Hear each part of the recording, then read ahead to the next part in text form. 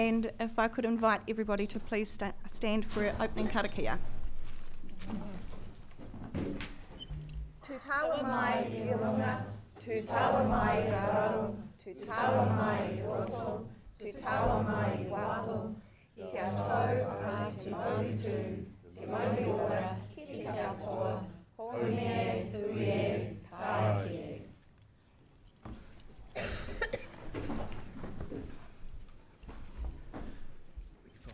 And we do not have any apologies. Great to have a full complement of elected members here for what is probably, one of our more important hearing processes that we do. Do we have any conflicts of interest? Announcements by myself. Just wanted to take the opportunity to thank all of the community members who have made submissions into our long-term plan, 710 submissions in total.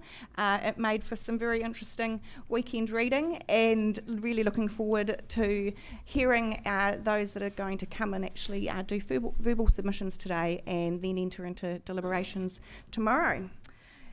Announcements by management. Through the Mayor, tēnā koutou katoa. In this year's long-term plan submissions, I have decided to partially redact 2 submissions in the public domain. In both cases, the submitters personally identified staff members in a way that was discoverable and demeaning. As a council, we are committed to freedom of expression and transparency at all times. We are not and should not be above criticism. However, I reserve my right to maintain a safe workplace, free from improper pressure and harassment. In these 2 cases, the comments were public shaming, with no course of redress. Councillors have unredacted copies to deliberate fully and consider the views of all. I must point out, with 710 submissions from the public, this has only been a course of action in 2. Thank you, Madam Mayor. Thank you very much. Just to advise that the hearing, of course, is being live streamed to our council Facebook page and also being recorded. And just emergency evacuation, this is a new venue for us. So in the event of the fire alarm sounding, please walk calmly to your nearest safe exit lit up with green lights. So from these function rooms, you can turn left to the exit stairwell or turn right and back down the foyer stairs where you entered. And the assembly point is the front car park by the bus stop. Please do not use the lift. If you need assistance evacuating, please advise the venue building warden on duty. In the event of an earthquake, please drop, cover and hold until the shaking stops. Please wait for instructions from a PGA staff member before evacuating. Be aware of loose building materials or any live wires that become exposed in the event of a serious earthquake. The bathrooms are located on the first floor at the top of the stairwell by the left.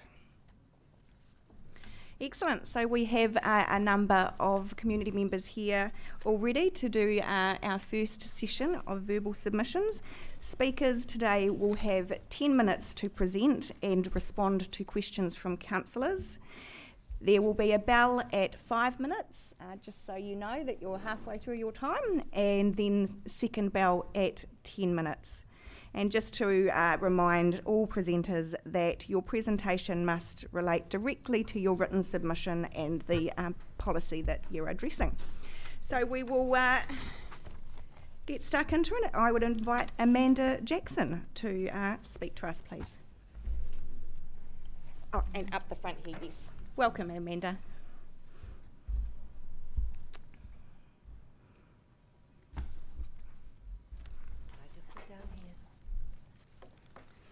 And if you could speak into the speaker so that it gets captured for the live stream and for our administrative staff. Thank you very much.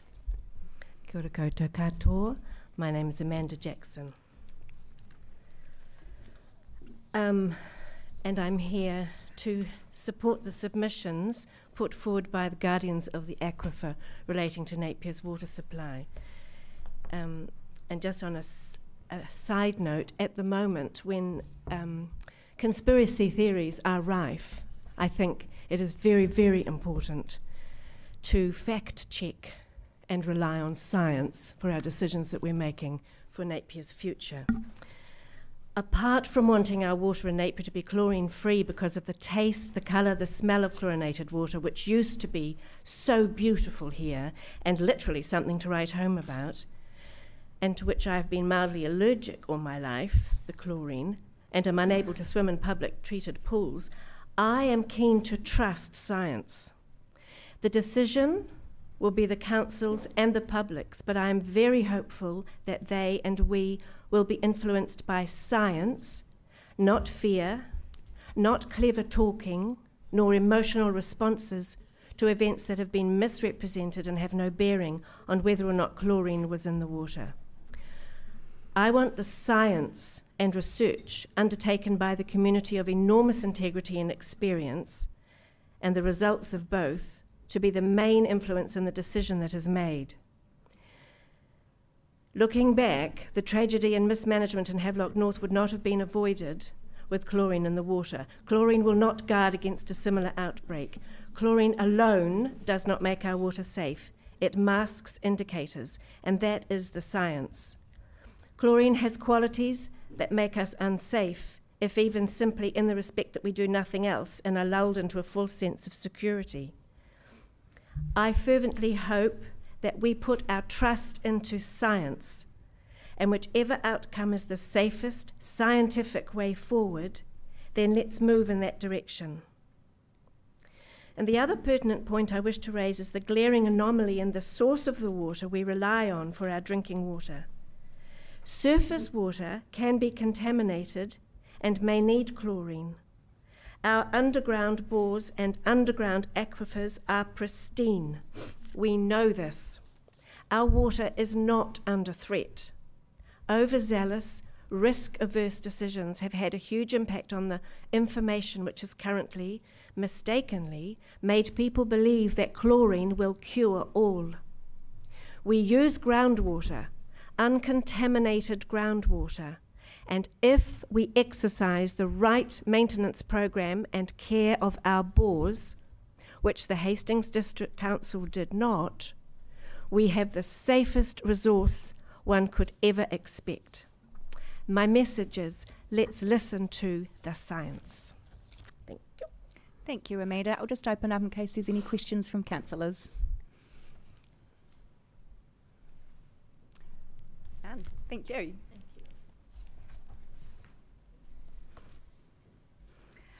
And next up we have Sally Chandler. Welcome.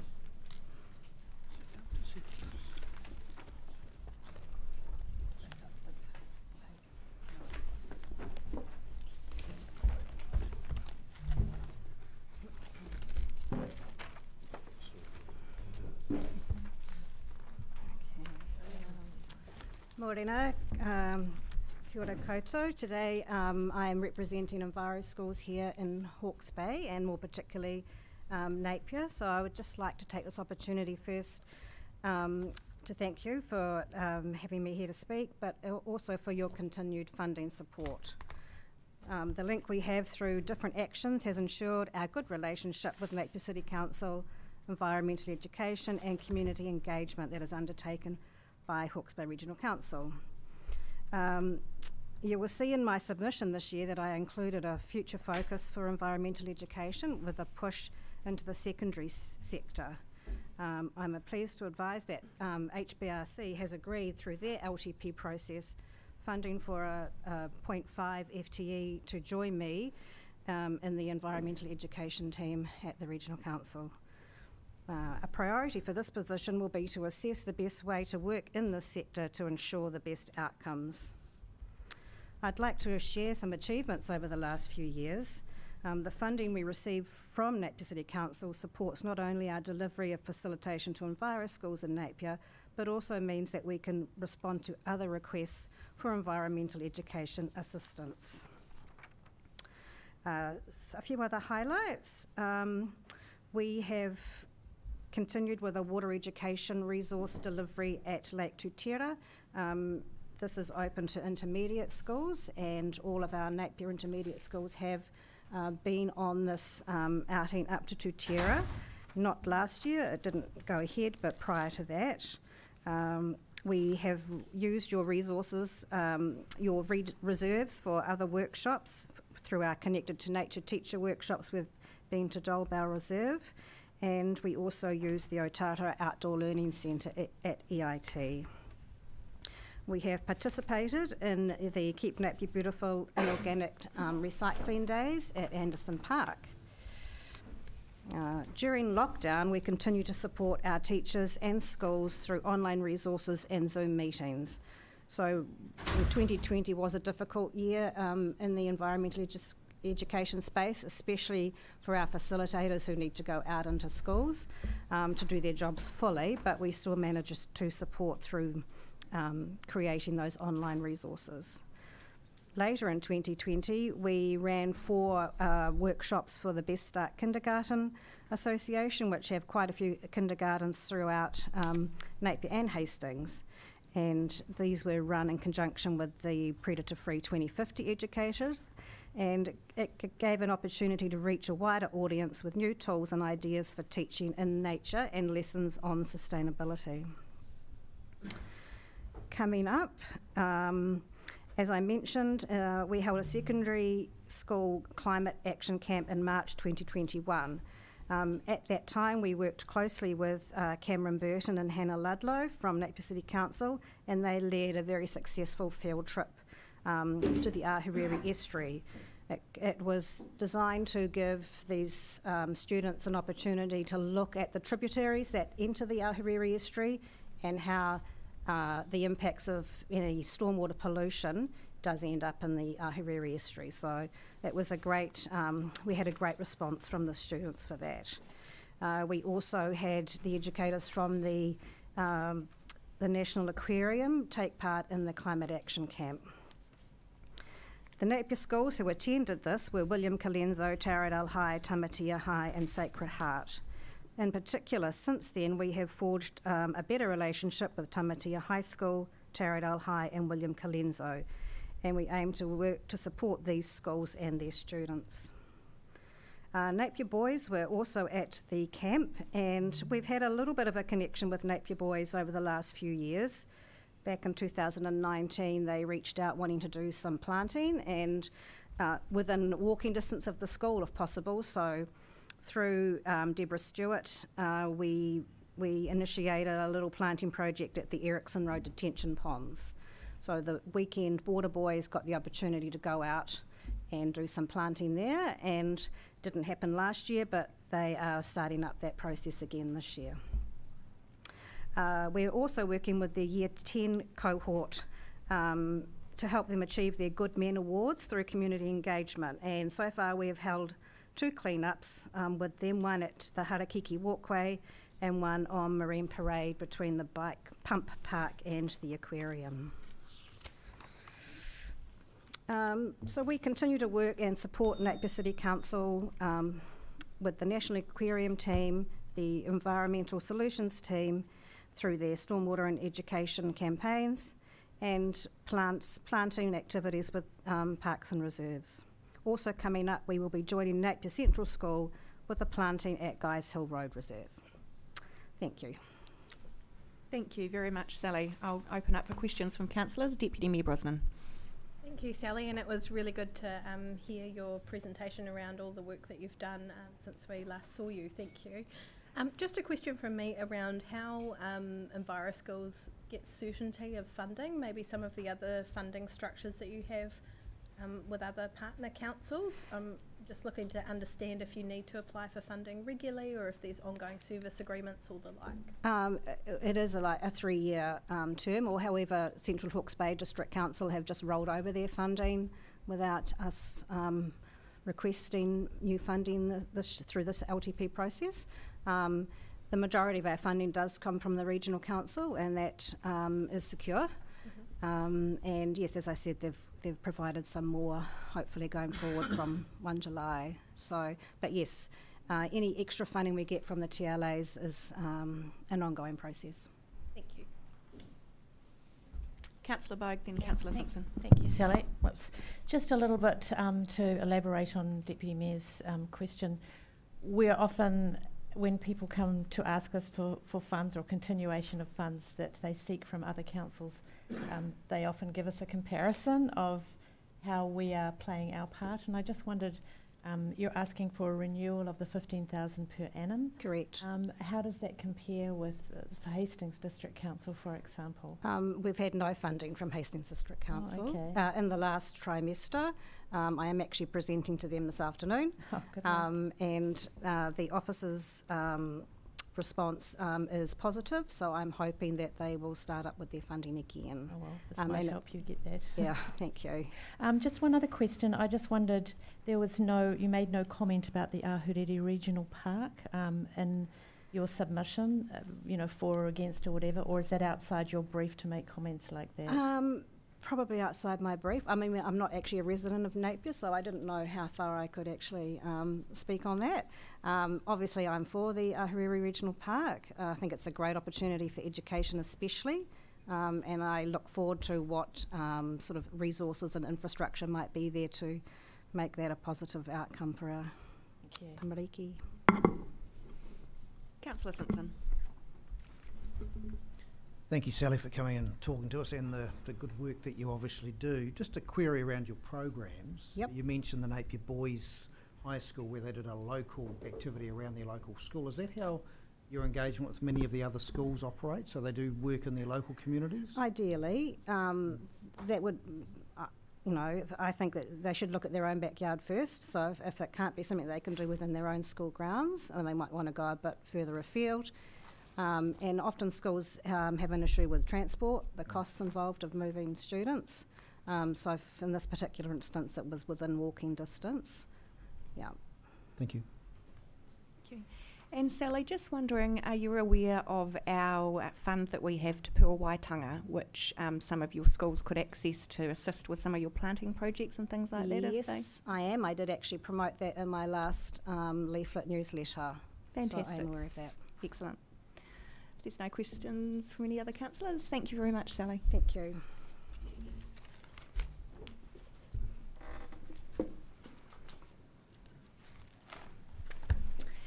And next up we have Stephanie Murphy, Stuart Ainsley and Gareth Menzer from the Hawke's Bay Airport. Welcome.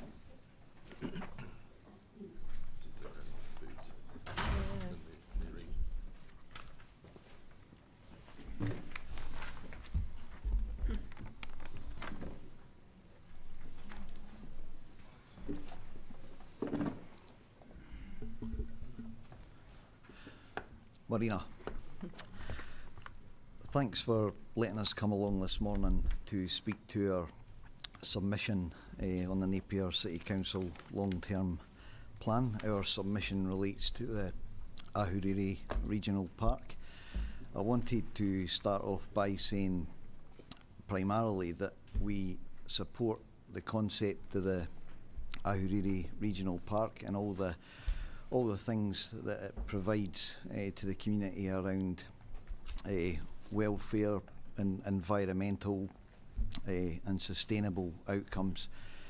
But we do have some concerns around wildlife management and some of the risks that puts around the airport, which will continue to grow. So these are predominantly public safety related matters. So I've got with me today Gareth Menzer, our operations manager, and he's going to speak specifically to the issue of wildlife safety.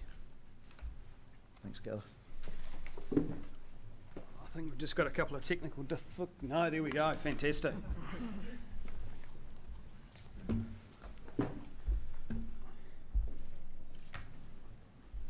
Brilliant. Thanks very much for having us. So as Stuart said, I'm going to have a chat to you about wildlife in and around Hawke's Bay Airport. I'm going to distill 3 years of knowledge into 10 minutes or less, so there might be questions afterwards or even post this if there's anything that comes up. Happy to answer things afterwards as well. So what we're going to talk about is around Hawke's Bay Airport. So we've got a reasonably interesting natural environment. So we've got a number of areas surrounding the airport that we don't typically have a lot of control over. So you can see there we've got a swamp adjacent to the runway. That is the one area that we do control, that's on our land. Otherwise we've got a wetland which is dock protected. We've got the Southern Marsh, which is dock protected. We've got the Beacon Swamp, which again has dock protection. We've got the Northern Marsh, which has dock protection. We've got the West Shore Wildlife Reserve, which is dock protected, but is also looked after from the Napier City Council from a pest management point of view.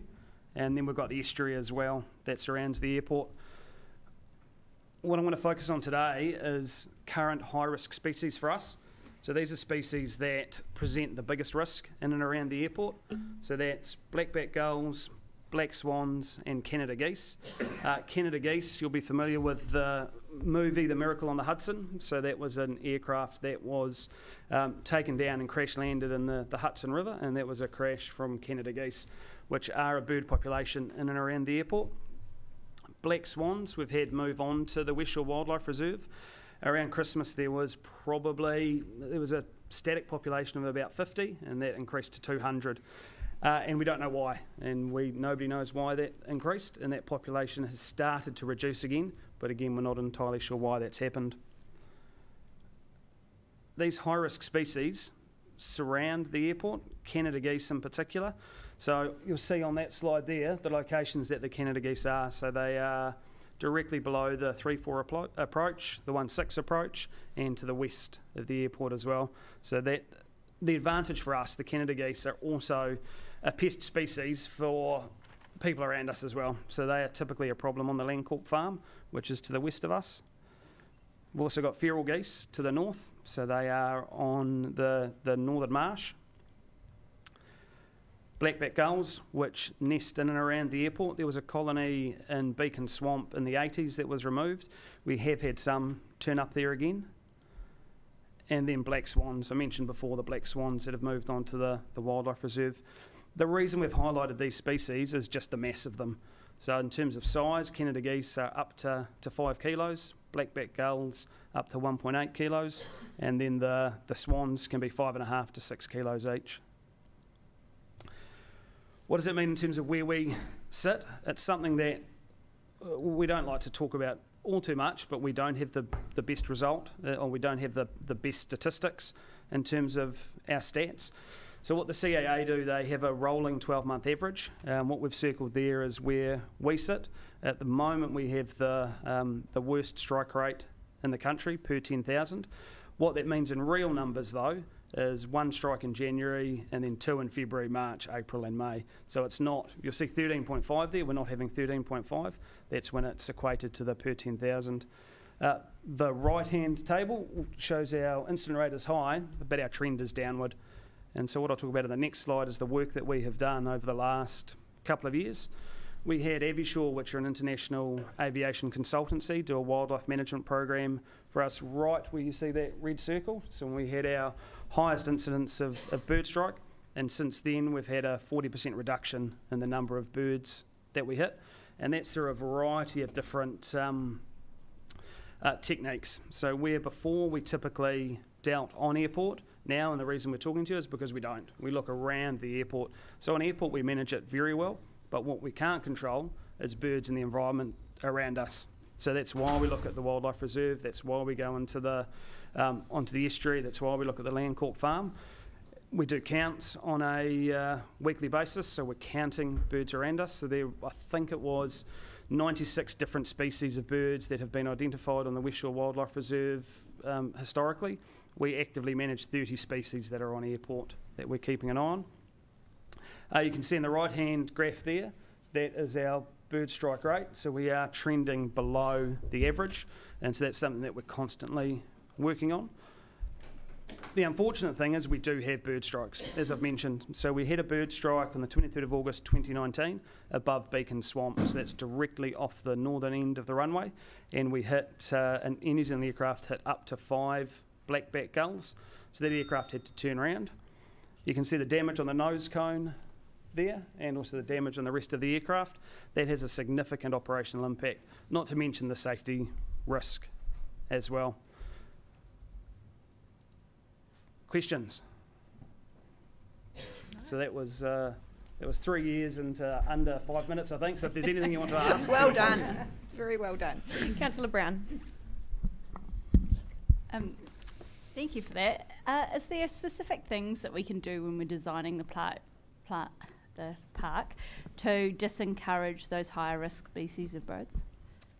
Yeah, absolutely there is. There is a lot that can be done. And I think that's part of our conversation here, is for us to be a part of any conversation that occurs in those areas.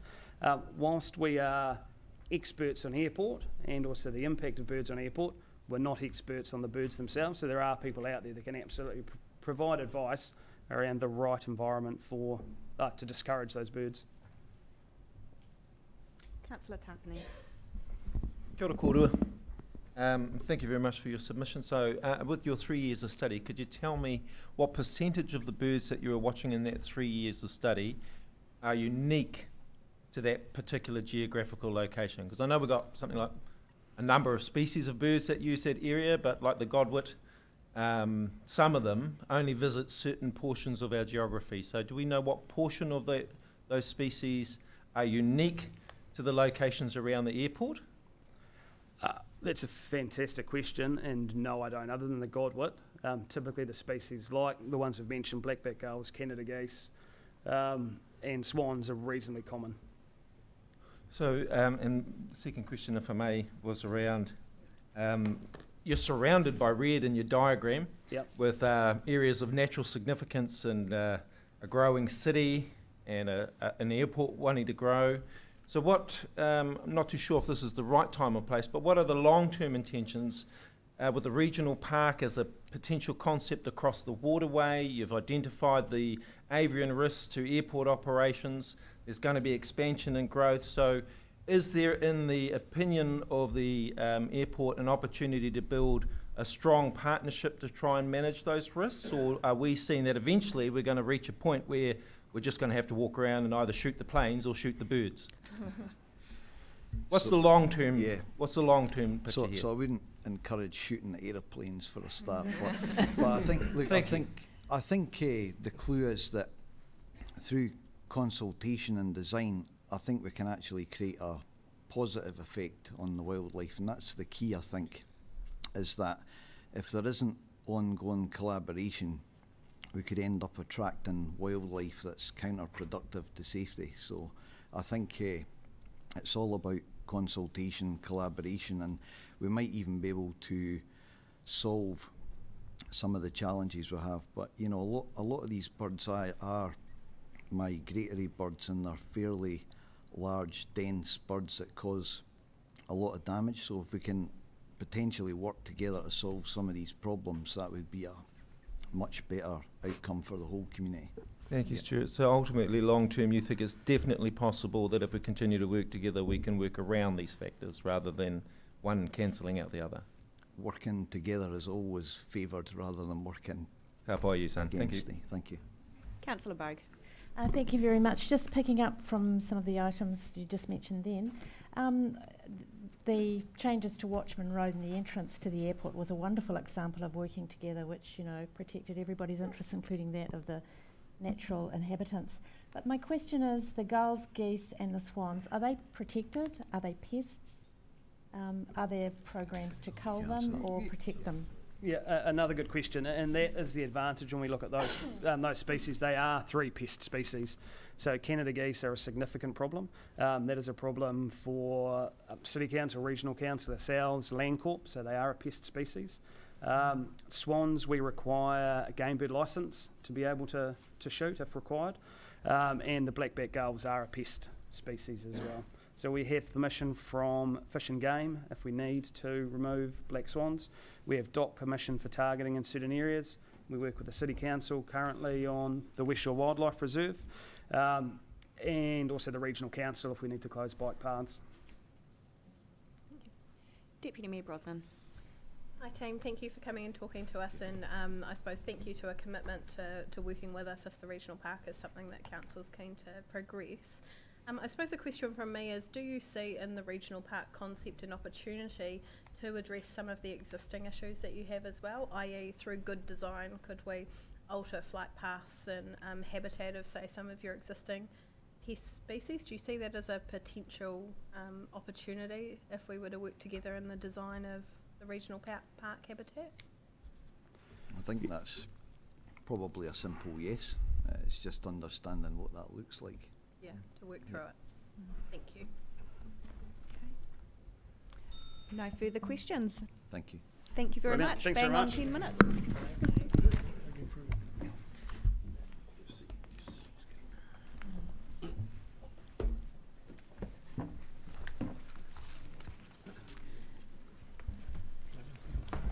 And next I would invite Dallas Knight to come and speak to us. Where's Dallas?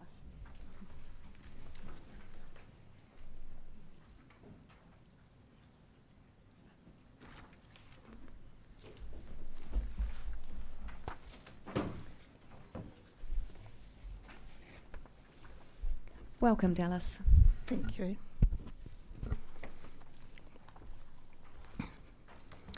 Mayor Kirsten Wise, councillors and everyone, Morena tēnā koe.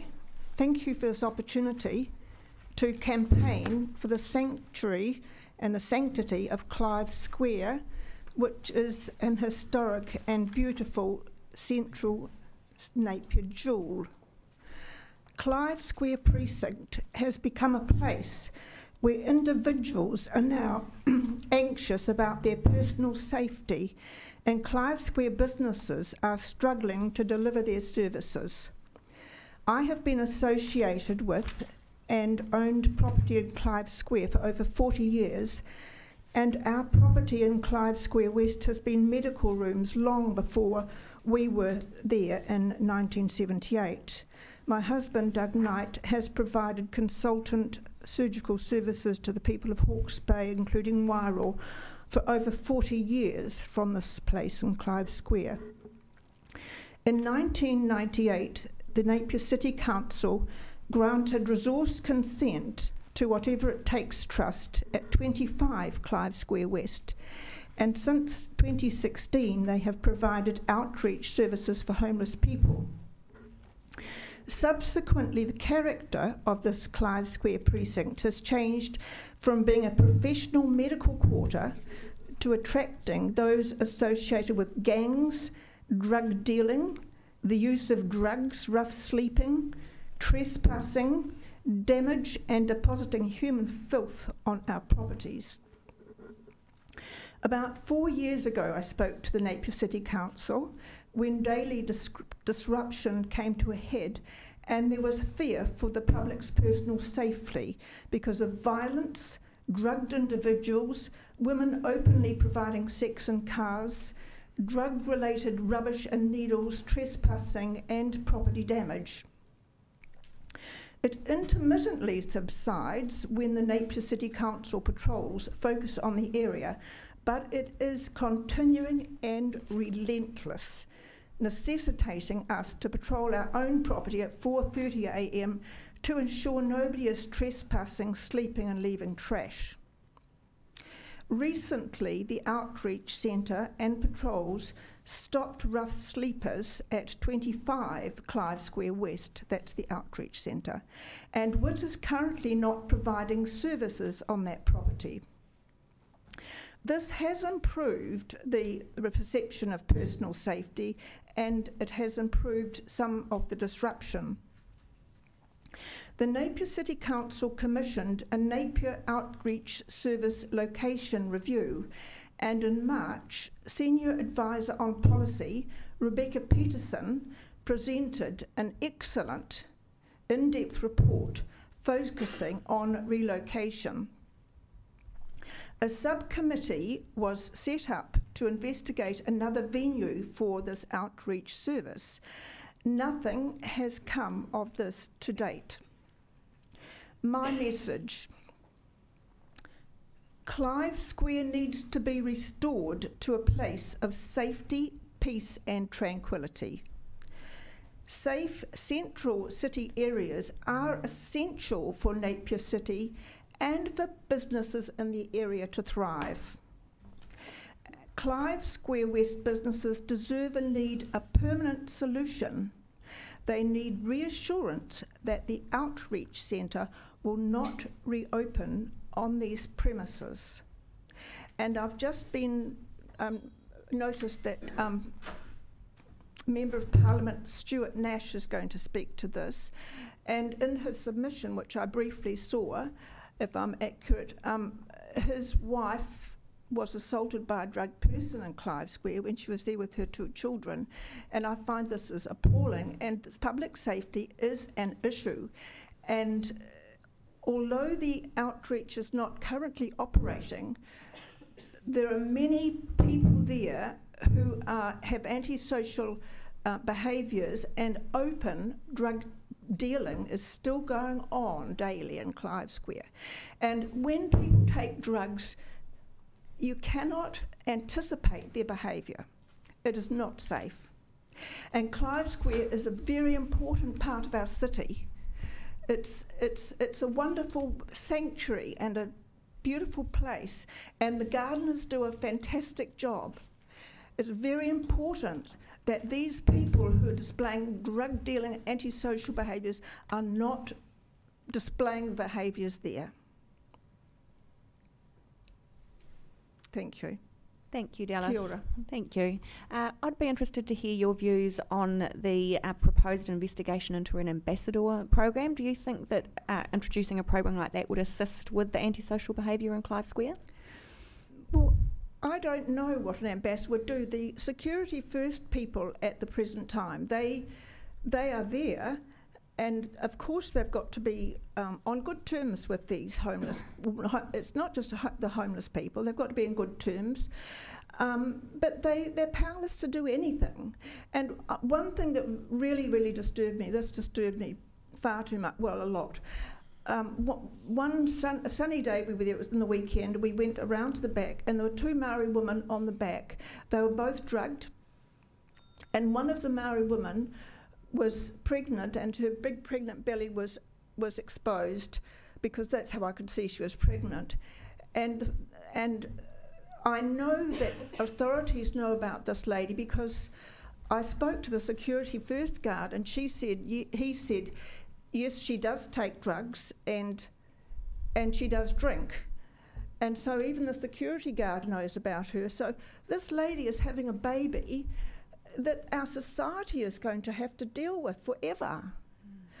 And something's got to be done about the drugs in Clive Square. It's terrible. It's so open and blatant, and I don't know about an ambassador, but there's lots of sympathy, but something must be done. And I take it that you would be regularly informing police when you're seeing any sort of drug activity or sale, or? Well, it's not really any use, because the only way you can get to police is dialing 111. That's the only way you can get through to police, and they may come or whatever. And if they come, I don't ever hear back. Like we have, we trespassed somebody, and I rang 111 to get them off the property because they were drugged. And we don't hear any more. But generally, if people are there, my husband's a very lovely, civil, nice person. He asks their name, and he's lovely to them. And they say, oh yes, you know, and they sort of shuffle off and take all their stuff. But the rubbish and the damage, a few weeks ago we were broken into. The door was all damaged, there were windows broken, and since then, my husband's been down there this morning repairing it. I mean, it's just awful, really. Yeah. And lots of sympathy, but nothing done. And I know Stuart Nash is going to speak to this too. And the building is owned by Housing New Zealand, and I mean, it would solve the problem, I think, more if the building was sold and some other, perhaps medical services, had some other use, not as an outreach centre. Yeah. Yep. I'll just open up to other councillors for questions. Deputy Mayor Brosnan. Thank you, Dallas, for your submission, and I think you state it really well when you say a lot of sympathy, but where's the action? And that's what we as council, I'm interested to hear from you what action you think we can take. I've heard your view on the ambassador program not necessarily being effective in this space, and I've heard you suggest, you know, that we suggest an alternative location through the report that we had commissioned. But other than suggesting an alternative location to the Crown, who are the landlord, what tools do you think council have that we could better use? Well, I don't know, but WIT, whatever it takes, runs the outreach centre, and the people who are homeless, they have their benefits, so they have quite a lot of money because they're not paying rent and telephone and all the things that everybody else have to pay, and that they need money to live, and so got enough money to eat or do whatever, but a lot of them spend it on the drugs, and they've all got transport because they've got their bikes, and I know that they can get bedding and things like that and clothes because those aren't a problem to them. But their drug taking is a problem to our society. And so WIT doesn't even have to provide the service. Why does WIT keep on providing a service to these people? Why do they do that? I don't know. They can go and have coffee at the local coffee bar like everybody else. Thank you. Any further? Councillor Crystal. Have you written to government about this issue? Like, I have been to see Stuart Nash on quite a few occasions, and Stuart is very sympathetic. I have been through Stuart Nash, and I have heard that from his assistant that he wants the building sold. And I thought he was going to speak to Member of Parliament Megan Woods, I think, who is the Minister for Housing, who does own that building. And another thing I did hear just recently as well was that the Napier City Council have granted a resource consent for an alcohol and gaming premises that's probably within about 50 metres of Clive Square. These people have got money and they will drink there, and their behaviour that won't improve their behaviour, I'm afraid. And they will go to Clive Square, and it's not going to improve anything, I'm afraid.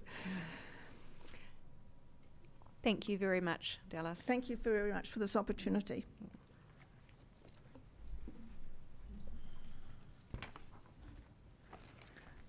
And I'd like to invite Ian Matahi to speak, please.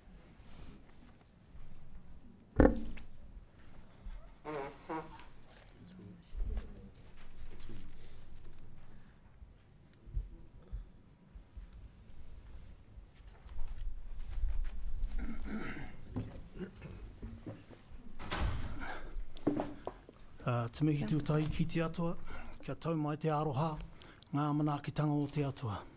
My first acknowledgement is to God, to the Mayor, Councillors, distinguished guests, Atamari e koutou katoa. Water supply, I don't need to harp on about this. We've heard every complaint there is to make. Let's just get on with it and go with the proposal to begin work now, and hopefully in 5 years our water will be up to scratch to where we want it to be. That's all I want to say on that matter, because I'm getting a migraine myself just listening to all the complaints. Ahuriri Regional Park, this is a big interest to the sport that I'm involved with, wakaama, or outrigging. Having driven and walked around part of that area with a number of members of the wakaama fraternity, this would come in handy not only for wakaama, but it will also be educational for especially our kids, primary schools, intermediates especially, because they can't get out on the ocean where we're based at Pandora Pond. It's all right for the adults because we can go out on the ocean and train, but for our young ones, they're stuck in Pandora Pond, and it's not a very safe area, as we all know. It's not very clean.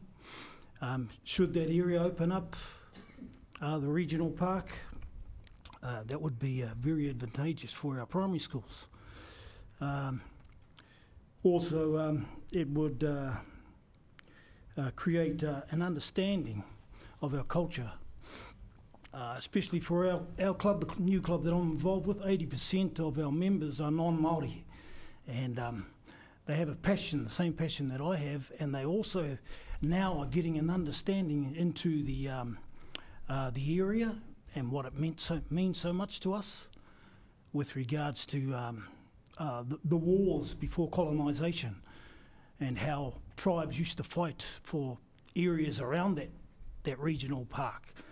And yeah, I see it as being very advantageous to the Wakaama fraternity and also to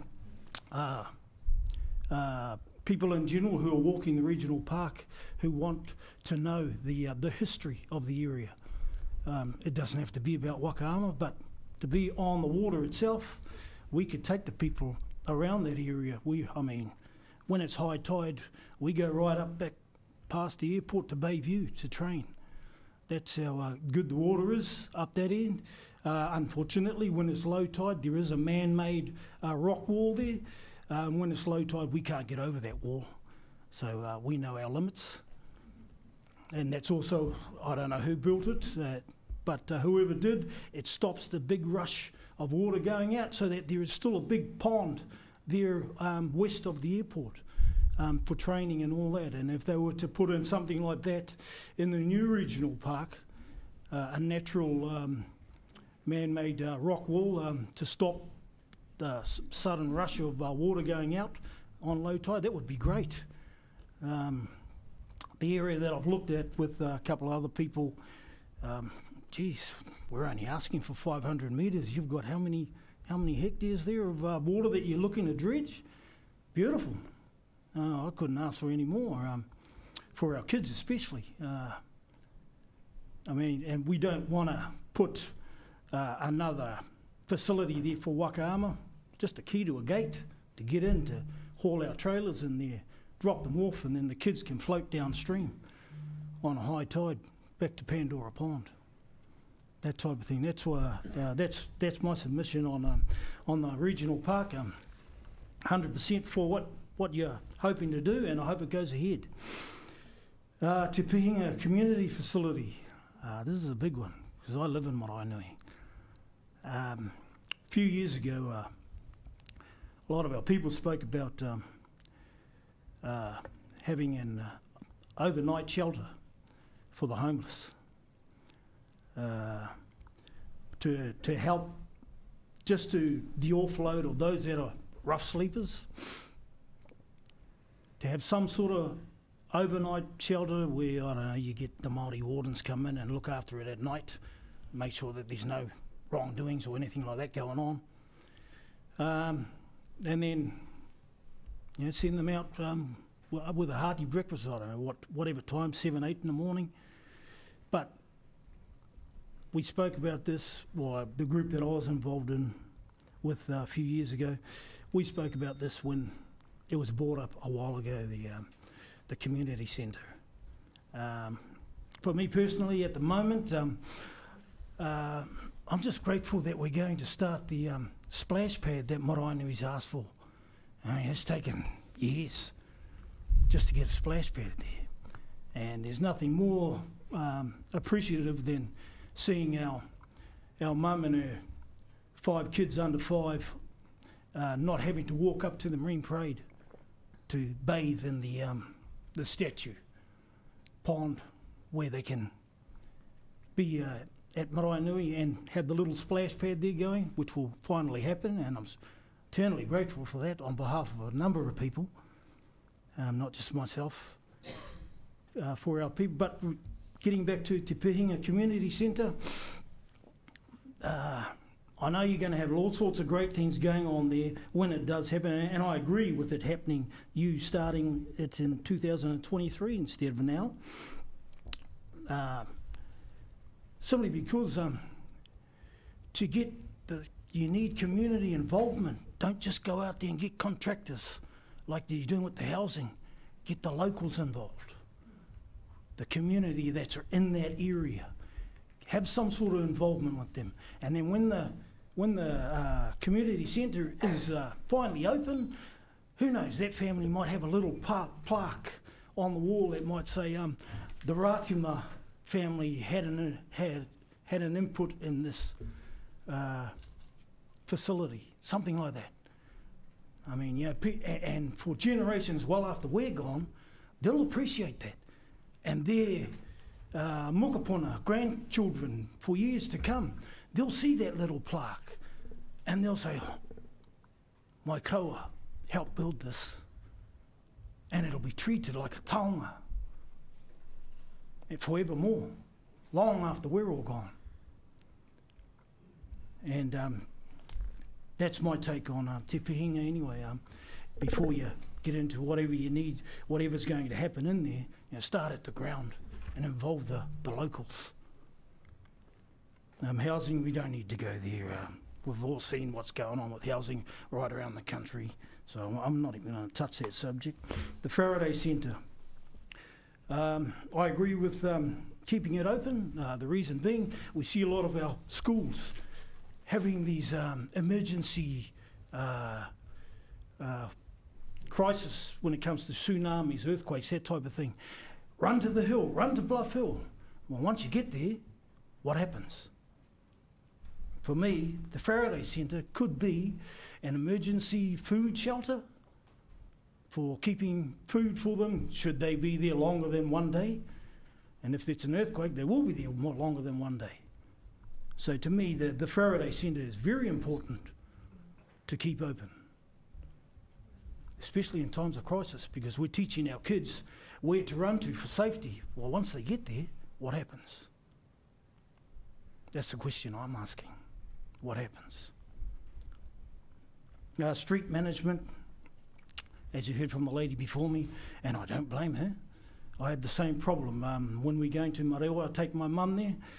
Maybe you should hire my mum. Oh boy, is she a handful when she sees them. Yeah, but I won't go there because I'm putting mum on the spot now.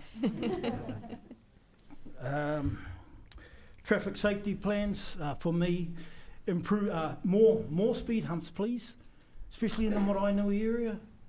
Boy, has it slowed down traffic, and I love it. I don't hear as many burnouts going around Maraenui now as I used to. And the more I hear of silence, the better it is for our community. I know that my mokopuna, who might be out at the shop getting a milk or something, is going to come home safely. So for me, the speed humps are a necessity in our area. I'm not sure how others feel about it, but for me, it's a very, very important safety structure in the city of Napier. Yeah, that's it for me, thanks. Thank you, Ian. I'll just invite any councillors that may have questions for you. Councillor Brown. Thank you for your submission. You raised lots of interesting points, and I'm keen to see if we can include some of them in the regional park design when we get to that stage, if it goes ahead. The overnight shelter for rough sleepers that you brought up, did anything happen there? Nothing. Nothing. Is the need still there? Very much so. Okay. The reason we brought it up back then was because there was a group called Limitless Hope, and they were looking for permanent premises. And when their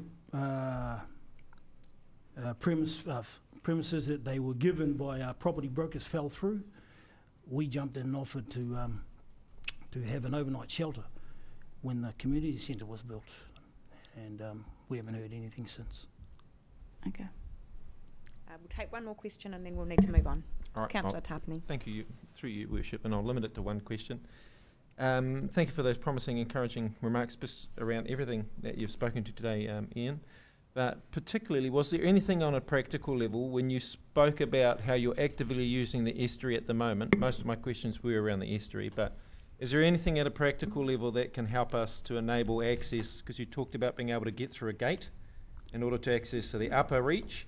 So in the short term, is there anything practical, simple things that we can do to encourage greater use of that space while we work at building the conceptual plan of the regional park? Not at the moment. At the moment, everything's just, we're happy with the way things are. As I say, the man-made rock wall that you've put there, or whoever's put there, it was a brilliant idea because it does stop the surge of water going out on a low tide and traps it in there just west of the airport. And we think that's great. Yeah. Mihi. Thank you, Ian. Thank you very much, Ian. Kia ora.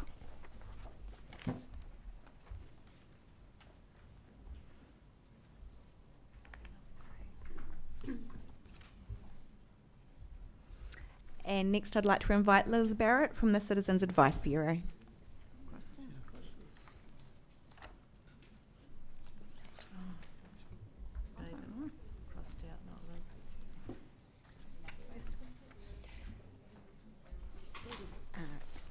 Carol definitely crossed off and Liz was by mistake.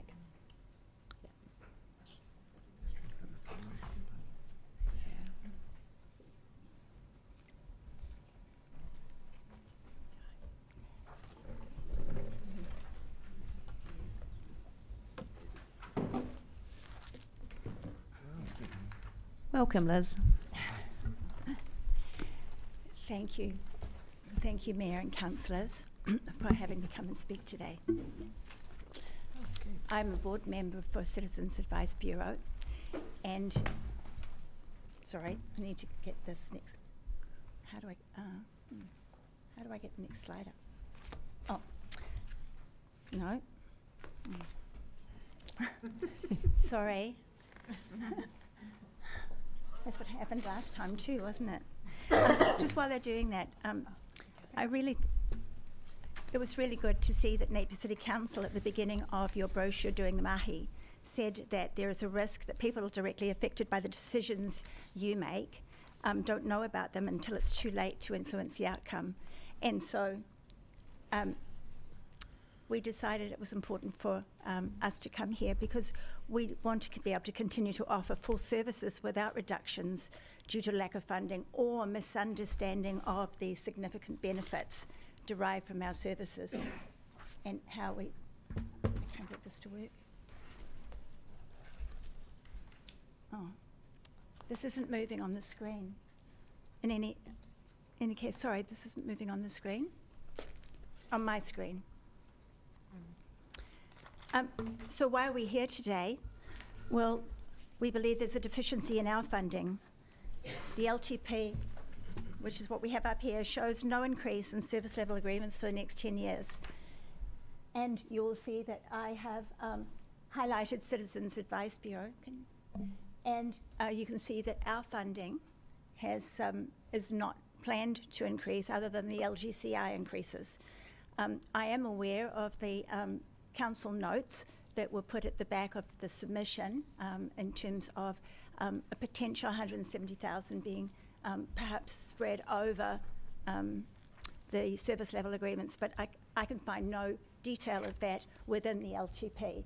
So I've shown you, I've gone back to 2019, and in fact our funding, sorry, is it moving now?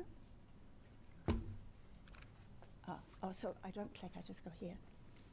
Okay, so we are very concerned because obviously our funding has not increased for the last 6 years. There has been an adjustment for rent, and I'll go into the history of our funding towards the end. But this is what alerted us to the fact that we were very, very concerned. And the comments at the back of our submission not only talked about the 170,000, but also talked about that 170,000 was going to be allocated based on your funding criteria. No, it's not moving. Why isn't it moving? So I have clicked on the next slide. I clicked on both. So the criteria for your funding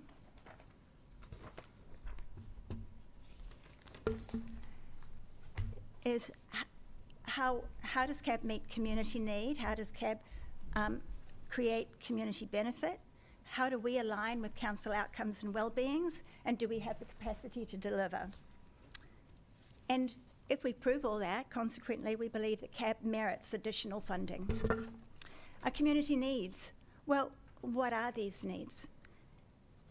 Impacts of government confidence in digital inclusion.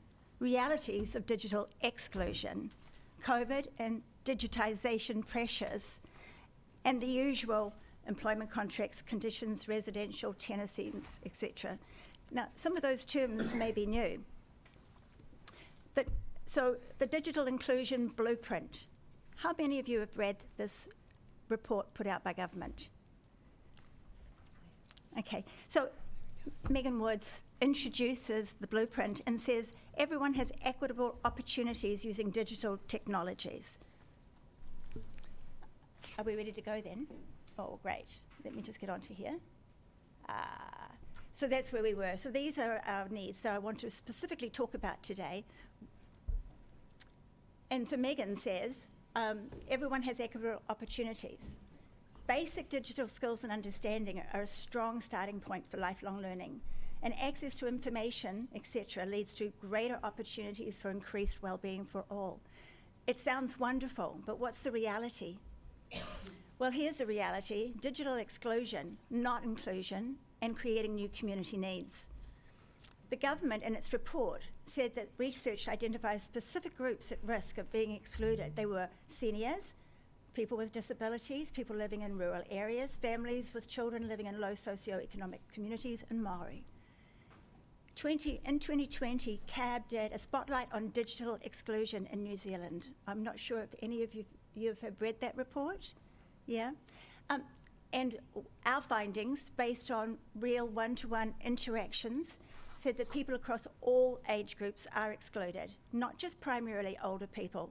So that problem will not phase out over time. Youth does not guarantee digital inclusion. Māori and Pacifica are disproportionately disadvantaged and clearly overrepresented. And so the transformation of government services to digital is not serving the needs of people equally. So that's digital exclusion. And what is digitisation? Well, digitisation arises from the central government change from paper-based processes to electronic services. Here's a few examples. Immigration New Zealand, closing all its public counter services and ceasing the bulk printing of visa-related forms. Tenancy Services, making the option of completing a paper-based application almost invisible on its website. Department of Internal Affairs, no more printing of passport renewal forms. MB, request for mediation services with no accessible paper-based option. So how does digitisation and COVID-related pressures affect us, CAB? Well, we've become the essential intermediary, bridging the gap between government and information and services they need. It's amplified the reliance on us to be there and to be accessible even when others aren't.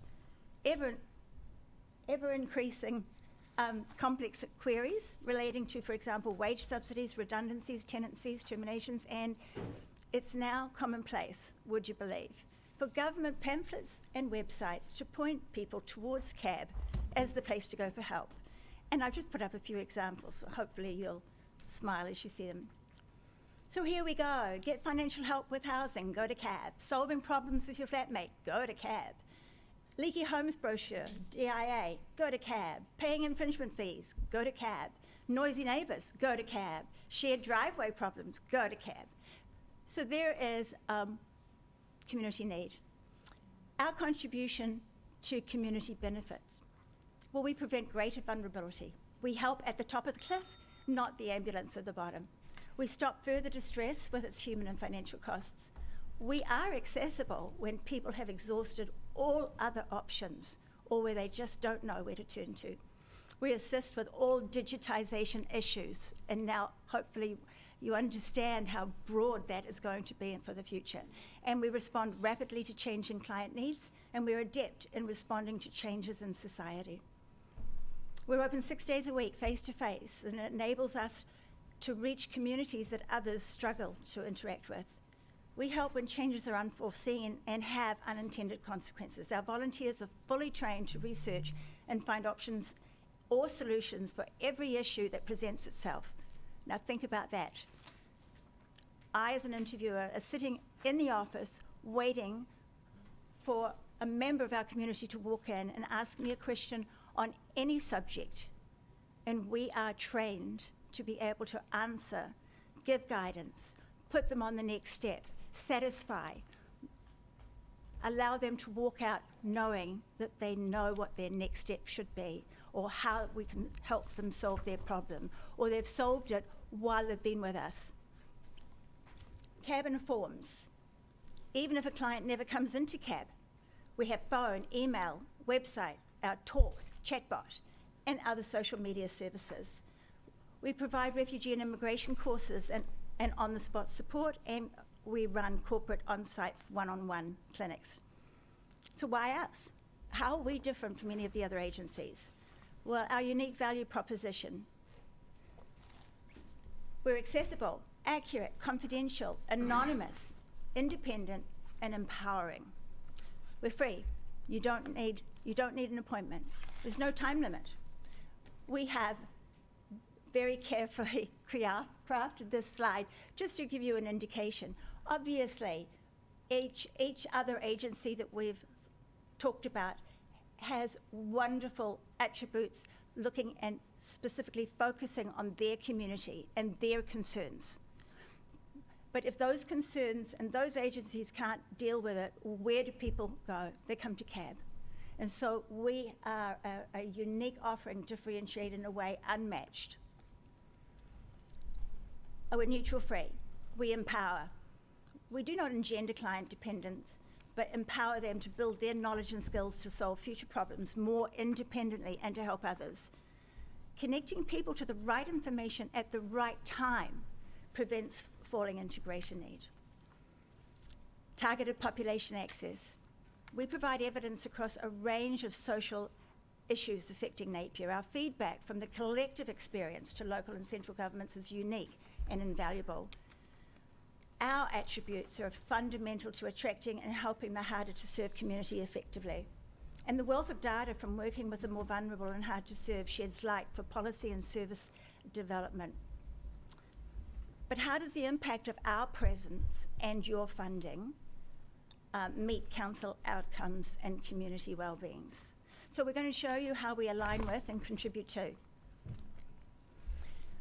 Our community is connected, safe, healthy and resilient, the most primary council concern. So CAB is a critical link working to achieving a community hub, a community that is educated, remains employed, stays healthy and happy, and creating a greater well-being for all. We contribute to a well-informed, well-educated population, correlating to a society that's proved to have fewer inequities. Every council program, policy, plan, from business development to recreational activities is indexed by CAB and is communicated to clients seeking advice. We've proven our capability with our COVID-19 track record towards the resilience to the effects of emergencies and pandemics. We assisted many hundreds of people during lockdown. We are vital to Napier's emergency processes, but we would like to ask Council to think about that, not only to have processes in place to ensure our community survives, but Council should also be mindful to adequately fund those that directly provide services the Council needs, but which cannot provide for yourself. We're a source of strength in adversity, a critical part of the fabric of the community. Hello, Fly. I know everyone likes CAB. Sustained by our volunteers' passion for the well-being of others. Influences and resources. We are a city that thrives with its community. Well, CAB has been making submissions, influencing Parliament since 1982. Being able to see trends and dialogue with affected people one-on-one means that CAB Napier is an essential voice in the understanding and influencing of social issues. This, we believe, is an important resource for Council. Council says they'll be customer focused. CAB Napier is always customer focused, respecting and providing services to all within the community. Inclusiveness is our priority. We work within our community to support them to identify and implement solutions to the complex social issues seen in our society. Your commitment to the Treaty of Waitangi. We too are committed. We opened the Mariah Nui outreach, but unfortunately it was interrupted by COVID lockdown. We note the number of inquiries to CAB from those identifying as Maori is slightly higher than the total Maori population in Napier. CAB puts the customer at the centre of service delivery, but the equity gap is mounting in our community. This gap escalates the urgency to reach Māori and Pacifica more effectively. We will recommence our Mariah Nui Outreach Clinic with appropriate funding and with a full volunteer complement. Hopefully I've shown how CAB Napier not only aligns and contributes to council outcomes, but also builds communities, engages and upskills residents as volunteers, help each other. We nurture a cooperative, resourceful and resilient community. We provide trusted information and advice in an ever-changing legal environment. But we do so much more by responding to emerging gaps in the community. So consequently, we believe that CAB merits ample funding. So what's our current challenge? Council funding implications and financial sustainability pressure. These are the factors that are putting CAB at risk of not satisfying community needs.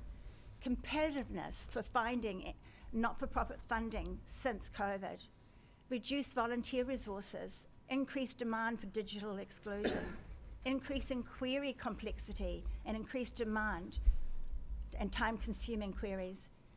Council funding, 43% of our income, versus a national funding average for all CAB across the country of 62%.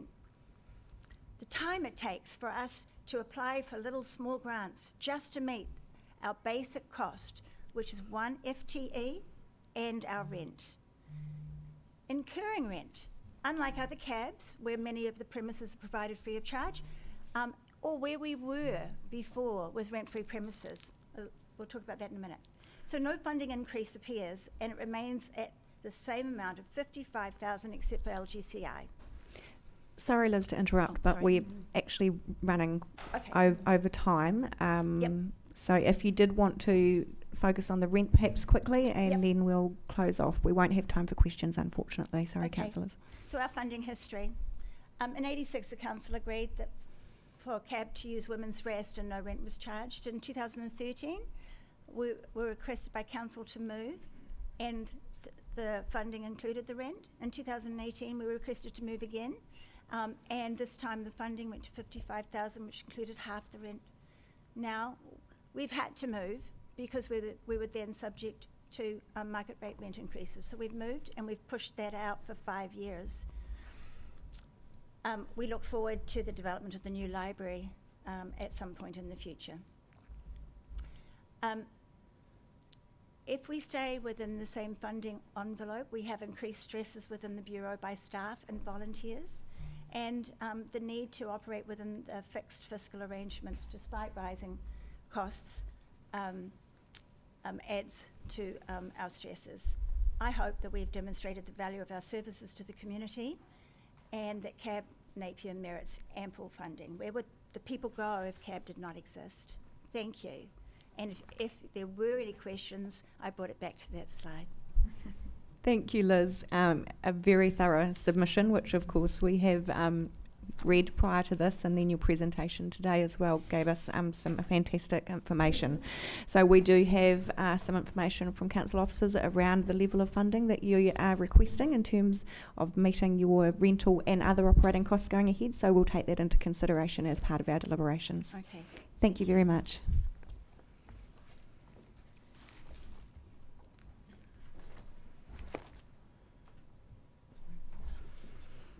Next up we have Emily Otto.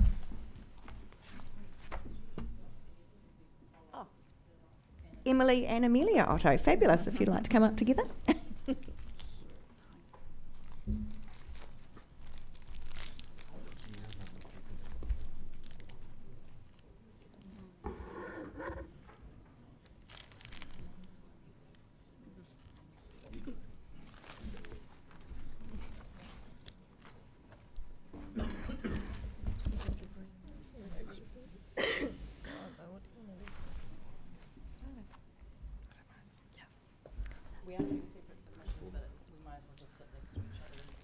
It is gold. Welcome to both of you.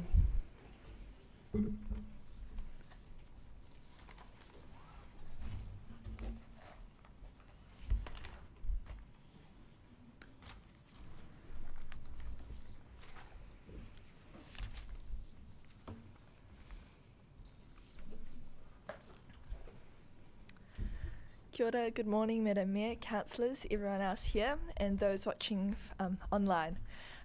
This submission is regarding the National Aquarium of New Zealand.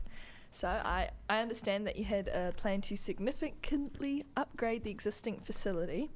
I am aware that the external funding you were counting on didn't eventuate.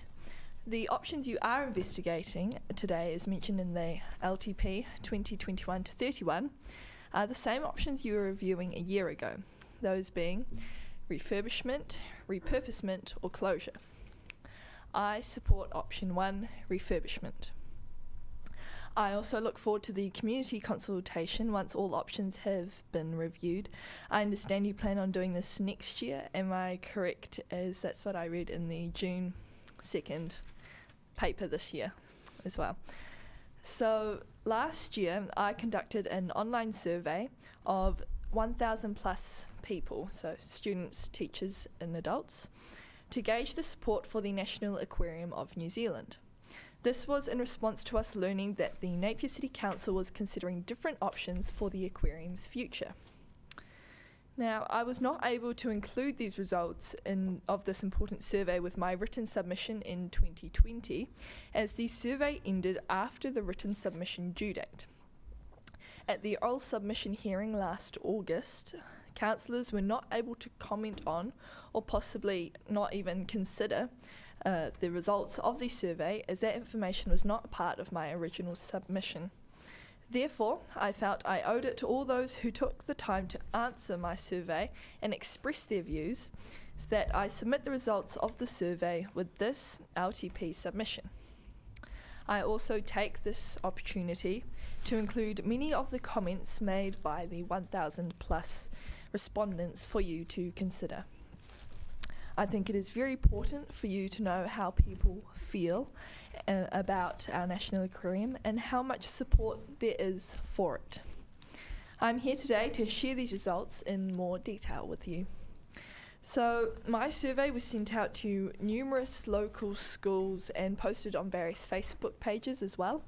It asked 3 questions. So number 1, the Napier City Council should keep and maintain the National Aquarium. What do you think? Number 2, the Napier City Council should refurbish and improve the National Aquarium. What do you think? And number 3, the Napier City Council should close and repurpose the National Aquarium. What do you think? Respondents could agree, disagree, or remain neutral. They could also make comments if they felt like it. Many of those comments you have in front of you, as well as they were part of my submission. So my aim was to receive over 1,000 responses, at least, to share the results with you. My hypotheses were that the majority of respondents would be in favour of keeping and maintaining the facility, refurbishing and improving the facility, not closing and repurposing the facility. Personally, I was overwhelmed by the response to my survey and by the results and comments it produced. So, in terms of results, I received 1,005 responses. Approximately 80% were from students, mostly high schools students, and over 130 teachers responded. Others included parents, caregivers, and general public. For question 1, 82% agreed that the Napier City Council should keep and maintain the aquarium. 70% agreed that the Napier City Council should refurbish and improve the aquarium, and 70% disagreed with the closing and repurposing of the aquarium. Now, the results clearly show overwhelming support to keep and maintain the National Aquarium, 82%, and also overwhelming support to refurbish and improve the National Aquarium and not to close it down or repurpose it. My hypotheses were correct. One thing that struck me was that from the nearly 500 comments received, only one person mentioned Project Shapeshifter by name, which I think shows the lack of awareness about your initial proposal. The comments and suggestions made covered a lot of what you already had in Project Shapeshifter, such as bigger and better enclosures for the animals, new and exciting hands-on exhibits, cafe with sea views, more fish and animals. A few things which stood out, which Project Shapeshifter didn't or doesn't appear to include. These suggestions were from both students and teachers. A carbon neutral, environmentally friendly building, a marine animal rescue rehab and release centre, and solar panels on the roof of the facility. I also read the council's workshop feedback from consultation with youth and other groups from 2019, which mentioned the same ideas. It must be an eco building, the whole process must be environmentally friendly. It needs to be a rescue and rehabilitation centre, save the animals and teach conservation. As you can see, your own workshop feedback matches up with what respondents commented on in my survey, so it seems to be something the community feels strongly about. And as you can see, my submission also includes several pages of comments from respondents to my survey. In total, I received nearly 500 comments, and I would like to speak to that feedback in more detail. I think the comments give you a good idea about what matters most to those surveyed about the National Aquarium. You may have noticed that certain themes come up again and again. I noticed this too, and I've graphed the top 6 comment themes, if you like. In summary, the top 6 are, starting at this end with the biggest graph, the animals, so welfare, rescue and rehabilitation, 27.9%, and this percentage is just out of the top 6, but this for the animals theme. This excludes the comments about increasing fish and animal numbers. The next one, educational value, 25.7%. Tourism attraction, 14.8%. Valuable asset resource, 11.5%. Family-friendly facility, 10.4%. And iconic historic value, 9.5%. And I'd also just like to reiterate, this is not new information, this has been all in the comments all along. And keeping in mind the results of my survey and the valuable comments made by so many others, I would like to request that when you consult the community in the future that you include these extra ideas when asking your feedback. It may help you when moving forward with any future proposal. A carbon neutral and environmentally friendly building, solar panels on the roof of the facility, a marine animal rescue rehab and release centre, not just for the penguins, save animals and teach conservation. In the meantime, thank you for continuing to maintain the facility and keeping it operational. It would be such a huge loss for Napier, our region and our country if you closed it down permanently and got rid of it. Please don't do that. Listen to the people. We love the National Aquarium and we want to keep it. Ngā mihi. Thank you, Amelia. Any questions? Open up for questions. Deputy Mayor Brosnan. Kia ora, Amelia, and thank you very much for all your enthusiasm and work on the National Aquarium. I think it's very much appreciated. Mm-hmm. When I was reading your submission, I really liked those consultation themes or additional options that you just went through there at the end. Mm-hmm. But one of the things when I was reading through your 3 questions that I thought was possibly missing from your sampling frame was the concept of cost. Mm-hmm. And I know you mentioned that in the beginning of your submission around that council had been seeking external government funding. Yes. And so I'm interested, I suppose, in your view on locally funded versus centrally funded for any of the options that you consulted on. Yes, well, good question. Well, everything comes with a cost, we all know that. And also a lot of my comments, I know, oh, not a lot, but several people did mention that they think the government should have a part in like funding for, so external funding for this kind of operation, as they believe, because it is the national aquarium, that the government should have some kind of contribution to it. And also a lot of the questions were, what would the cost be to ratepayers? So obviously that could also be an option for funding as well, as like kind of like a collaboration with the government funding as well. Because the people obviously would, as you can see, 82% are keen to keep the aquarium open, that they will accept that there is a cost for that. And through you, Madam Mayor, just a supplementary question to that. Is it, I suppose, within your sphere at the moment of thinking that there may be some opportunity for central government lobbying on behalf of the city, in that enthusiasm that you have for this project? Yes. Thank you. Yeah. Excellent. Thank you. And we'll move now into Emily, your submission, please. Okay. Tēnā koutou katoa.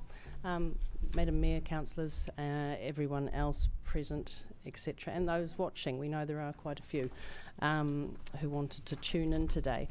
So I'm basically just reiterating what Amelia said. I too support the refurbishment of the National Aquarium, and we both understand that this is your big, for anyone watching, the big proposal, Project Shapeshifter, was big and bold. People can, I think, access that online, the business case, which is fantastic, so they can see what we're talking about. So we understand you haven't had or haven't received the funding yet, but I say yet because I am still hopeful and keeping my fingers crossed that you do get it, and we know that we'll do whatever we can to help that process, along with the public in general. So first of all, that's what we want that's the end goal. But thank you for setting aside funds. I read that you are still maintaining it, which is fantastic, very important. Obviously we don't want it to fall into disrepair and neglect, so we're really pleased that that's continuing. And another thing we want to thank you for or acknowledge your fantastic, awesome staff at the aquarium. They're just brilliant, and we're so, I mean, first of all, we're lucky to have the National Aquarium in our region, but we're also really, really lucky to have, or fortunate to have, the staff that are there in charge, looking after it, and also I think really passionate about this proposal. So we just hope that that you keep them forever, because you need people like that to make this sort of thing work. So we've just noticed how passionate, switched on they are, so we appreciate that. I did have some questions. I noticed in the big, thick handout thing that you've probably answered some of them, but I'll just repeat those for people watching or people here that don't know what I asked. So apart from just going to the facility and visiting it, I was wondering what the public could do, what more we could do to sort of help or show you how much we care about the place and want to keep it. That was my first question. The second one was if interested people could join a National Aquarium think tank, that idea, just to tap into the community, because we're not the only ones, we know we're not the only ones who are passionate about keeping it and support it. So there's a lot of people out there who would join in and help. Number 3, when you consult the community, just if you, I'm sure you will, but if you make it very clear how much ratepayers will actually have to cough up, because obviously that's a big part of, if something's going to cost something, it puts people off. It might not be as much as they think. And to keep something like this facility, well, that's my opinion, but I think they would see the point and be happy enough about helping to pay for it. There was a gentleman here earlier mentioning about the tepehinga. If the public or obviously if the community is involved, something like a little plaque, in this case a little fish with the family's name on it, like we did for the Ocean Spa way back when, Fantastic idea. We've got a little plaque there as well from our family. Same sort of thing. I think you'll have people wanting to do that and wanting to contribute. Like Amelia said, I agree, just making the building as eco-friendly as possible.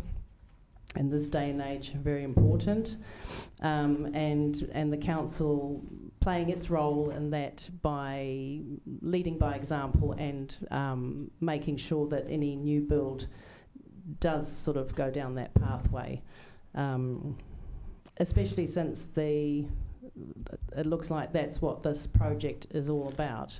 Being more environmentally friendly and connecting to nature. Also, the Marine Animal Rescue Rehab Centre idea, it seems to be something the community is very interested in having. So I know there are little ones around the country, but if this is going to be the big main hub, then, you know, showcase that. That would be great if that's included if you do when you are consulting, because you are going to do that with the community. If you could include that, please, that would be fantastic. And lastly, I saw on page 74 in this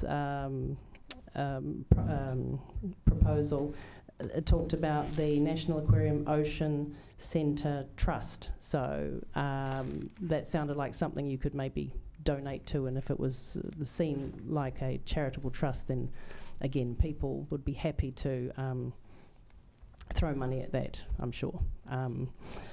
Now, regarding the Building Greener, if you haven't already, because I don't know if you have, the California Academy of Sciences, that's a fantastic facility to just have a look at online.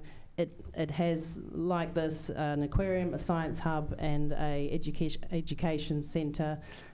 So it's great to see what they've done, how they're doing it, and just to see how it works with this whole carbon neutral building idea. So I won't go into too much detail about that because you have it in my submission, but just everything that they're doing. I think it's quite helpful to read that. Again, with the Energy Academy in Europe, that's in Netherlands, and you would have seen lots of other ones maybe. Again, just lots of ideas out there and something to sort of follow up on. So both of those green builds make the most of solar energy, and as we know, Napier, very sunny, we should be doing the same thing. So lastly, yeah, just please keep maintaining the facility, and we'll keep our fingers crossed that you get the funding you need. Yeah, so that we have this fantastic marine centre of excellence. And to that end, if I or our family can be of any assistance, we'd like to put it out there that we'd be happy to do whatever we can. I think we've already got some ideas anyway, so if you're happy for us to just go forth and do those, we will, and hopefully something will come of that. Thank you. Thank you very much, Emily, and certainly we would encourage any community members who would like to assist us to go out there and lobby for different streams of funding. That would be most appreciated, and we will certainly be looking into all the options available to us with regards to other external funding streams to assist with whatever the project ends up looking like, because we will still require external funding to assist us with that. So. And I'll just open up for any questions from councillors. No. Two very comprehensive submissions. Thank you very much. Thank you. Cheers. Okay, so we're now taking a half-hour break for lunch, and we will be back at 1 o'clock.